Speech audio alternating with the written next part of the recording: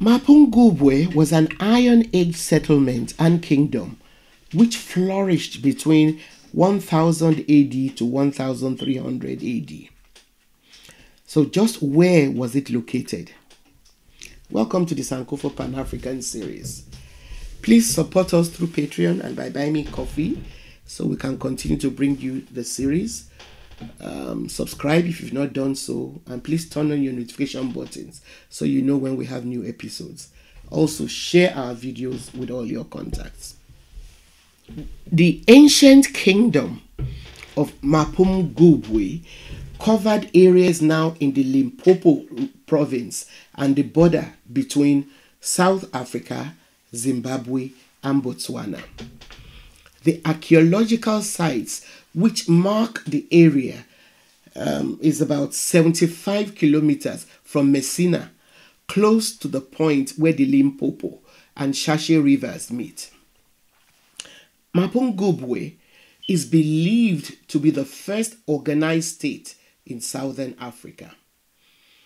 In Shivenda language, the name Mapungubwe means stone monuments, which might be a reference to the large stone houses and walls of the kingdom. While in Sesotho, the word means heel of the jackal. The ancient kingdom is believed to have been founded by Bantu people who prospered there because of the savanna's suitability for cattle herding. The Bantu-speaking people who founded the kingdom of Mapungubwe were pastoralists. However, because the area has a large sandstone plateau and was easily defended, cattle herding and the growing of sorghum and cowpeas thrived and resulted in plenty of food and a surplus that could be traded for needed goods. The archaeological record shows that by the 10th century, there was already a marked increase in the number of domesticated cattle in the area, as well as a thriving cotton cultivation and weaving. The area also was rich in copper and must have had large numbers of elephants, which provided ivory and animal hides. There is also significant evidence to show that long before contact with Europe, the people of Mapungubwe kingdom mined and traded in gold. One of the objects found by archaeologists in the area is believed to have been a scepter covered in rectangular beaten gold plates, similar to artworks found at the sites of the Great Zimbabwe. Other evidence of local gold working are small animal figurines also made from hammered sheets, thousands of gold beads, and fragments of gold bangles. Some of the archaeological remains found in the Mapungubwe plateau also indicate that the people traded with coastal areas which they reached through the Limpopo River. Some scholars actually suggest that the Great Zimbabwe Kingdom, which evolved a little later than Mapungubwe in the 12th century, might have started out as a client state of Mapungubwe, and that Mapungubwe would also have benefited from locally sourced copper and gold trade that passed through from southwest Zimbabwe to the coastal city of Kosala. The excavated sites of Mapungubwe have also yielded glass beads from India, the fragments of Chinese Celadon vessels, all of which indicate that there was trading with far-flung places like India, China, and Arabia.